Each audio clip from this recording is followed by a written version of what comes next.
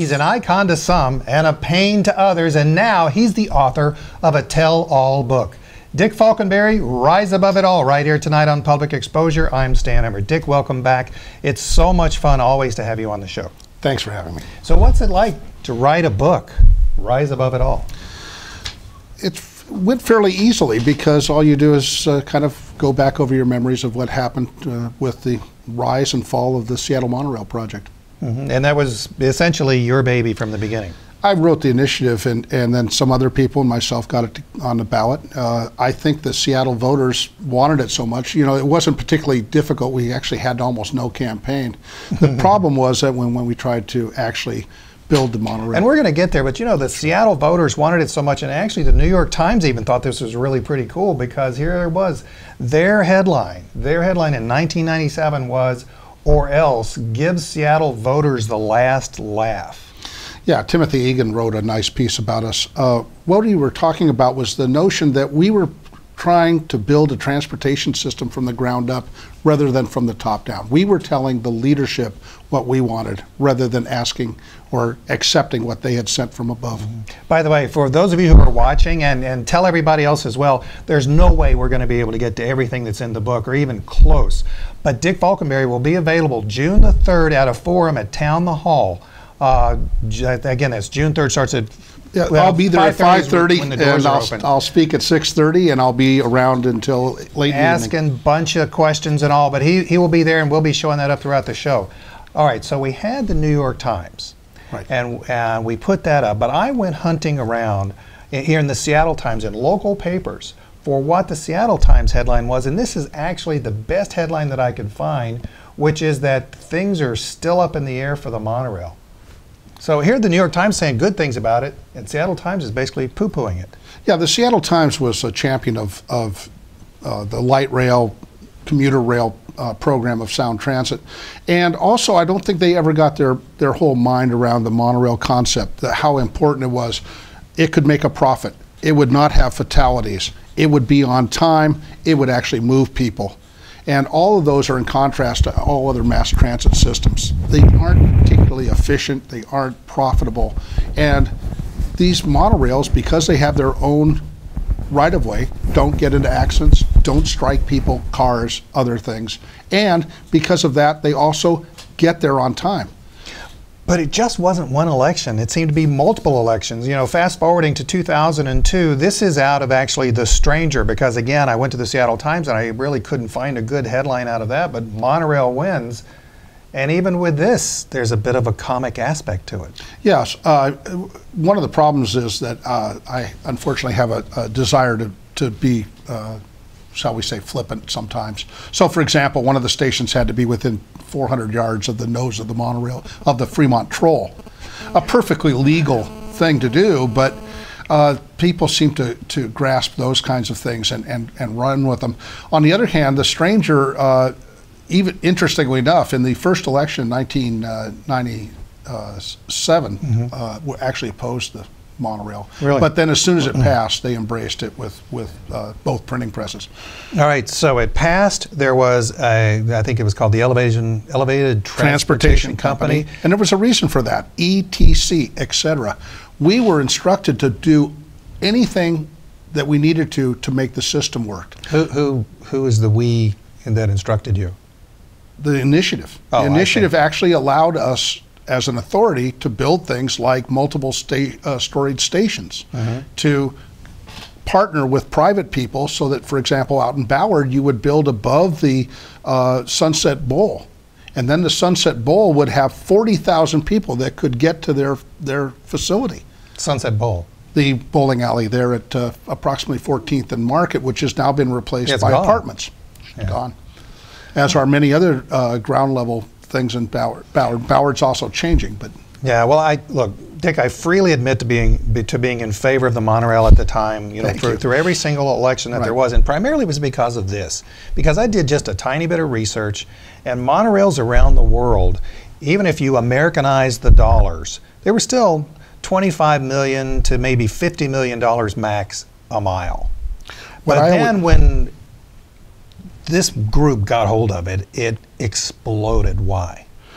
What happened was Joel Horn came on board first as a board member, then as a staff, then as executive director. In addition, Tom Weeks became the chairman of the board of the Monorail project.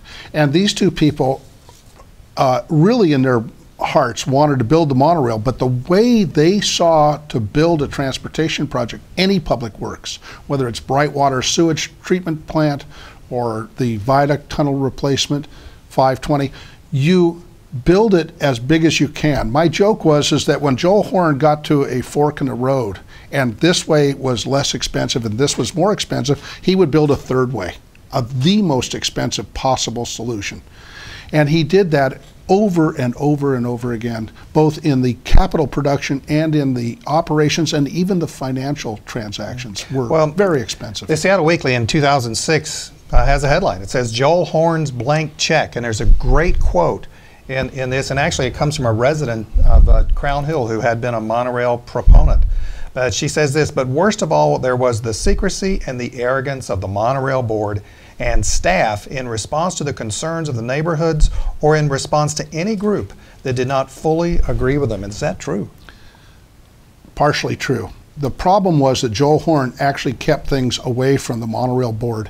For example, when the project, if you will, collapsed of its own weight, of its cost, the board chairman at that time had not been shown the final pricing document until the last 2 weeks. Really? Yes, she did not see the details of why things cost so much. And even many people on the staff were kept ignorant. If that wasn't part of their particular project, they were not told about that. Yeah, but if Joel Horn was a transportation expert, then why should he be telling everybody else? Because he's a public transportation expert. You must be transparent. And also, somebody would have tricked to this idea that he was driving up the cost to build both contractor approval and union and labor in general approval. He was going to hire 157 people for 13 trains which had no driver. That's borderline criminal. It's insane. Well, there's more that you talk about with the numbers, and you know, sure. we don't want to make people's eyes glaze over with a bunch of numbers, but 157 high-paid employees for 13 trains and no drivers, but no one, including the janitor, under $50,000 a year.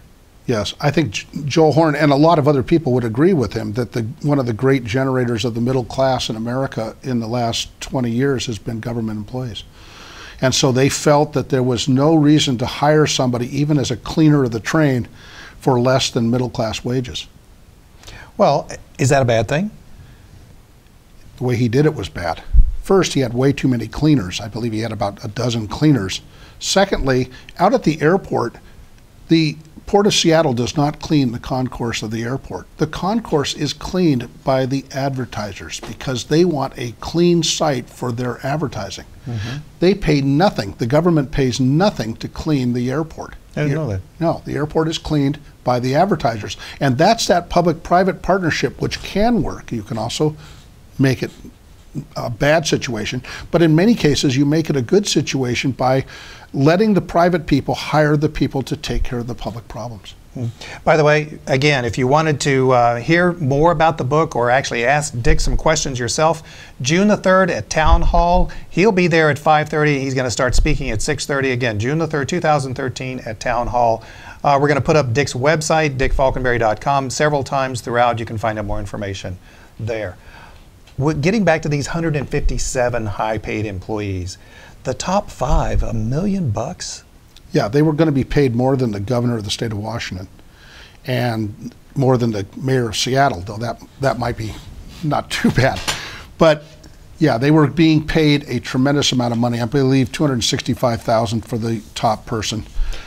So now, one of the other problems is this should be a situation where much of this is automated and, as I said before, taken over by private people. So if Sunset Bowl built the station on their property, they would probably also manage that station.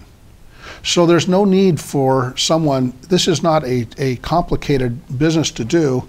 This is just simply a matter of finding the right people to partner with on the one hand, and a lot of this should be automated. Why are we talking about this now? I mean, this is all in the past. No, it's also right now. We are building projects right now in which we have chosen the most expensive alternative. The viaduct tunnel, I know, has been talked to death, but we chose the most expensive alternative there. 520 bridge is outrageously expensive, and again, we chose a very expensive program there. Again, though, all in the past. I mean, these things are going on now. Yeah, but I know, but you're using past tense. We've already made those decisions, so we're stuck with them. Are we? And how about other cities? Let's talk about what's going on in this city right now with the wastewater retention ponds that they're building. These are to catch the runoff from the streets before they enter into the sewage system and overflow the sewage system, which is then put into the water. The problem is we're paying $30 a gallon for these retention ponds we're building. They're building one in Seward Park, which is going to cost over $10 million, I believe. They're going to have to bring in dynamite to dig the holes in the ground to hold these water tanks. When what they could do is build either much smaller. They could also channel the water in a different way. We can do all kinds of things, but they are going at the most expensive possible runoff retention systems available. There's more, though, that when we getting back to the monorail, it wasn't just the 157 high-paid employees. It was something out of the design, and we're not going to have a whole bunch of documents in the show. No, good.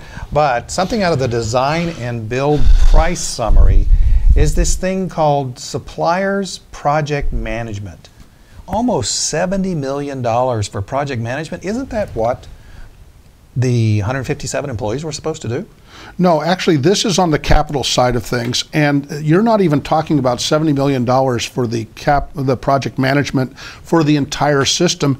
This is simply for the trains. The 13 trains, which would arrive probably in a box, would be put on the tracks. And this is not even for the propulsion part, nor for the controls. This is simply $70 million given to these people, largely what we might call a consulting fee, simply as a gimme of a gift. But weren't you on the monorail board? No, at that time I wasn't, but remember, nobody on the monorail board was not only shown these kind of numbers, we were not allowed to go into the meetings, we were not allowed to talk to the contractors. Not at all. And who was keeping Joel Horn told us not to talk. In fact, I had been told that I could go into any meeting. When I did, I was told I could not go into any meeting. In fact, I could go into no meetings. So I asked Joel Horn, I said that I had to hear that personally from Joel Horn. He came down and told me I could not go into the meeting. And that's because you were you were on the board at that time? At that time I was on the board. A board member was not allowed to go into the meetings. Wow. At all. Or to even talk to these people. Now the contractors, was that because of the provision? Horn wanted to keep everything secret. He was saying that there were industry secrets, there were industrial sort of espionage going on, and that they were fearful that I would somehow leak this information. Was it just you, or was it any board member? Any board member. Was none of the board members were allowed. So I mean, as I recall, one of the board members was a professor over at the University of Washington. Was that board member going to be leaking it out as well? I don't think any of us would have leaked it out. For one thing, we wouldn't have. First thing, it's fairly mundane industrial information. I mean, it's an electric motor with rubber tires. Forgive me, but as a taxpayer here in the city of Seattle, $70 million for a consulting fee is not necessarily mundane to me. No, it's not at all. In fact, that goes on in every single contract for every single part. So in other words, those people building the foundations, they got a project management fee. Usually about 2/5 of the price in every aspect of every part of the capital program. So for example, the ticket machines people, they got millions, tens of millions of dollars for ticket machines, which they have built over and over again. They have 100,000 of these machines out in the world. There were some other things that were interesting about this. The monorail columns, you have talked, and you talk about it in your book, about how the monorail columns were basically, as cookie cutter, as a friend of ours here at Public Exposure calls it, trains on a stick. Yeah. But instead, Joel Horn wanted to turn it into an art project? Again, you have the third way. You have a way you could do it in which you pour them on site and lift them into place. Probably less expensive would be to pour them off site and bring them in at night and put them in place. What he came up with was a complex scheme. First thing he did was he raised them from 20 feet high off the street to 40 feet, probably doubling or tripling the cost of the track. Why was that? The idea is that when you leave a building or step out of a storefront, your eyes only go up about 30 feet. So the idea was that this would somehow miraculously remove the track from our vision. The problem is... Oh, because they're ugly? The problem is that is assuming that they're ugly. We're going to have some scenes from the monorail in Sydney, Australia. Right. That thing's beautiful. Even if it's not beautiful, for example, we are all accustomed to looking at streets. Now, if you were to go into a park and dump concrete on the ground, you would be arrested for throwing hazmat material. We have become accustomed to the brutality of transportation infrastructure. Sometimes it can be beautiful. Golden Gate Bridge, I would argue the Aurora Bridge is a beautiful structure. Montlake Bridge is a beautiful structure. Mm-hmm. So you don't have to build ugly. But also the idea that this is intrinsically ugly, in other words, anything up in the air is ugly, I think is wrong. You know, it's interesting though, because when you see pictures of Seattle, you see two things. First, you always see the Space Needle. But second, 600 feet up in the air, so that blows away the idea that you're only looking up 30 feet. But second, the monorail. That's what you see. I think the Smith Tower is a good example.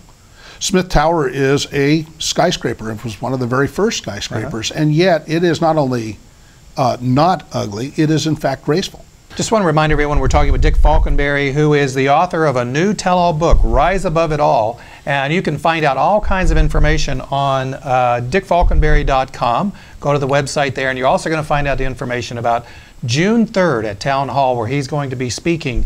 And you can ask questions, Rise Above It All. Why did the monorail fail here? And I'm asking you that. Was it a failure of the technology? Is the technology bad? Oh, no, no. The technology that we had approached it with, and I made some terrible mistakes in the initiative. For example, I called for an elevated rubber-tired train. I should have just been blunt about it and say we want the all-wig monorail. Secondly, I should have partnered with a private person to build the monorail from the very beginning. The problem was I was a cab driver at the time. I didn't have a lot of access to private companies.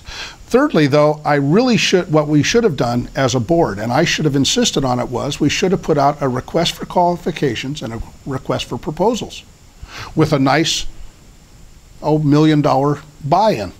Hitachi, Bombardier, several others would have sent in the money, and we would have funded our own study. In fact, there wouldn't have been a study. It's just a question of which of these proposals do we pick. And we could have been up and running in 6 months as we were supposed to be. The problem was, and I wrote a bad initiative. So you're taking the blame for it, even though you're not the one that had the $70 million consulting fee. You didn't even know about it. You're not the one that had the 40 feet high in the air. And you're also not the one that required 16 maintenance trucks for 13 trains? We had 8 fully equipped, stocked, completely with tools, repair trucks, and 8 other vehicles. So we had 16 vehicles for 13 trains. And what you do, instead of all that nonsense, first thing, monorails very rarely break down. Yeah. The Haneda monorail from Tokyo to the Haneda airport has in 50 years moved 1 billion people and has never had an unscheduled stop on the tracks. Wow. No fatalities, no accidents, no injuries. So you don't need 16 repair vehicles. What you really need is a really good contract with Les Schwab to take care of the tires. Seriously. Well, and then you need a contract with somebody like Pacifica Marine, who works with mass transit vehicles, and once a year they come out and they make sure the vehicles are okay. You know, if I were a skeptical person, I would just say that this is another example of runaway graft and corruption, or graft and corruption in a runaway government agency. But I'm not. How did these 16 maintenance trucks get in the budget? Joel Horn and Tom Weeks, I believe, had no personal corruption at all. I don't believe that they were looking for it. That's preposterous in any number of ways. If we had an hour, I could explain all that. I do believe from their action is that what they were doing was they were trying to build an empire of both construction contracts at the one end and labor at the other. And with this, they could then expand, take over much of Sound Transit program, go over to the east side, go down to the airport, go out north maybe to Payne Field, and then you start building more and more, and I think that's what they wanted to do. The cost of the monorail under Joel Horn's leadership got to be upwards of $140, $150 million a mile, somewhere in that incredible range, 3 times as much as even expensive ones in other parts of the world. But so while the costs are going up, you always felt like that there were opportunities for revenue that under Joel Horn's leadership you weren't taking, such as advertising. Advertising is to take a phrase from Christina Hill, used it frequently, the low-hanging fruit. Yeah. That's the very first day. In fact, we could have had advertising on our construction vehicles. As these columns go up and down I-5, we could have great advertising on the side of those vehicles. We could have had advertising on the forms. Think of how many times those forms would have been filmed. Think about when they built the Safeco, when they built Kingdom, and day after day they would go down there to show you how fast, how well they're moving along, and so we could have had advertising. You never other cities do that. Oh, so. Absolutely. I don't think I've ever seen it on the construction forms though. But let's talk about the fact that you cannot make money. Almost nobody makes money just on the fare box. You make money not selling the ticket to the passenger, you make money selling coffee to someone who has bought a ticket waiting for the train. There's much more profit. That's one reason why we're opening Starbucks every day, but we open very few transit systems. Now, the other thing you do is you take that entire model and you Googleize it. In other words, you are bringing together 20 million people a year who are in your stations, who are waiting for a train, who have time, etc., and you sell that market. You sell that market to people like FedEx, drop-off boxes, for things like when you had to return videos. But you also do it for things like public libraries. I would love to have a public library above a monorail station. You do it for things like not only coffee, but for specialty bakeries, like maybe a Lebanese candy bakery. And remember that since you know a train's going to be there in 5 minutes, you're starting out in Ballard, and you're going down to, say, the King Street Station area where we have a station. Yep. But along the way, you like that Inner Bay bakery. There's a little bakery at the Inner Bay station. Now, if you're on a city bus, there is no way you're going to get off that bus, go to the bakery and come back and catch the next bus downtown. Right. You're down an hour. But in this one, you could step out, buy something at the bakery, and then go back and get on the next train, which is a minute later, and continue on your way. I wish I could say the same thing, however, about on the ground rail, which we just have had crash after crash here. We just had a fatality a few weeks ago. And fortunately, we haven't had that many fatalities. I mean, we've had far less in other cities. And that's a good thing. But as we go through pictures of crashes, they even ones like the one at the very end, which is basically just a little fender bender.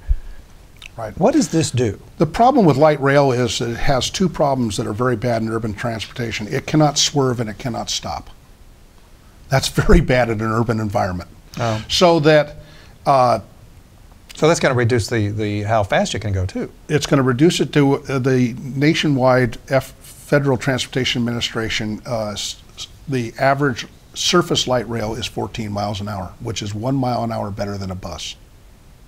So you're spending over $50 million a mile to achieve 1 mile an hour faster. The problem with these type of fender benders, or even the larger accidents, is not only is the train shut down going to the south, but it is also shut down to the north. These people are not going to move until we have solved this problem in the sense of totally ascertaining that that person driving that white vehicle is at fault. Oh. Because otherwise they will sue us for $10 million. And we have cameras in front of that train. and all that, they are going to be there. There's 5 or 6 supervisors there. There's several police officers, many more. If your car had hit that car, you would not have 3 police officers there. Trust me, there's no way. So not only do you shut down the system, you have to use a lot of other resources, and then they'll go away. This sounds a lot like, in the explosion of the cost and the massive bureaucracy that was being built around it, it sounds like kind of the dastardly deeds that developers do. And yet, if we go to this next picture, out in Ballard right now, as we sit, there are 2 areas, and we've got them up on the screen, that are being developed, that started back during the monorail days. As I understand it, Joel Horn and someone else visited the one on the left there, the completed structure on the far left of the left circle, and they said, by the way, the monorail station's going to be here in 3 years, so you want to buy your condominium now. The problem is we have built 2 huge apartment complexes with transit-oriented development, but we forgot to provide the transit. And the rapid ride simply has not been as efficient as we were hoping. Well, someday it'll be there though, right? I doubt it. First thing, to build a light rail out to Ballard, there's no obvious corridor. And secondly, if you go over the canal, you have to build a massive structure. Remember, I mean a massive structure. It's going to be over 27 feet wide. And the problem with that too is, how do you absolutely guarantee that nobody else will drive up there? So now you have a number of problems. Whereas a monorail is only 3 feet wide.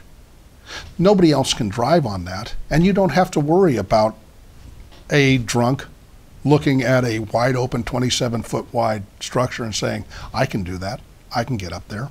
Yeah, well, unfortunately, we've got 15 seconds left, and I got to get to this. 2005 headline, Monorail Dream reaches the end of the line. How was it for you? It was bittersweet. I had left the board, probably, again, making a mistake. I'd left the board because I just felt I wasn't able to do much on the board. I was being voted down 11-1. The real problem was that the board should have simply done what Sound Transit did. When Sound Transit found out that their budget was 100% over budget going out to the university, they asked for and received 2 years to straighten it out. So unfortunately, Dick, that's got to be all. So just as a reminder, June 3rd at Town Hall in the lower level, Dick Falkenbury will be there talking about the monorail, answering your questions starting at 5:30. DickFalkenbury.com. We'll see you right here next week on Public Exposure. Take care.